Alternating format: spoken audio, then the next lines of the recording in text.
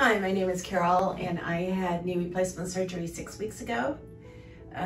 It was robotic surgery at a surgery center. I had never had surgery, replacement surgery on anything before that, so this was my first experience with that kind of surgery.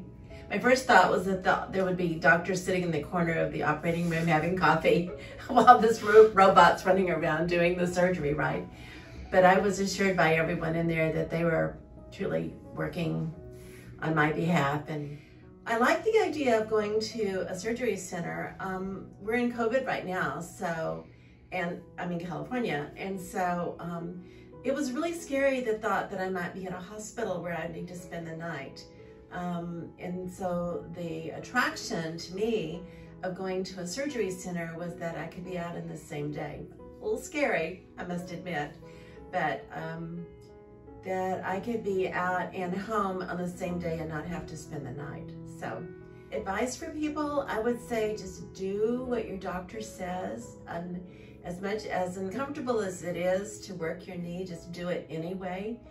If you want to get back to do the things that you loved before you were having knee problems, you really need to seriously work on that and get it done. So anyway. Yeah, knee replacements is it's what I call a tough love scenario.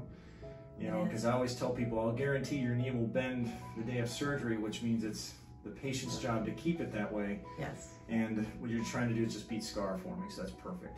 Your word up there, do you want to play tennis again? I think that I would have gone through fiery hoops just with the possibility that I could play again. So. Well, your x-rays look great today, and thanks. I'd say, yeah, go ahead and play tennis. Yay. Okay, will do.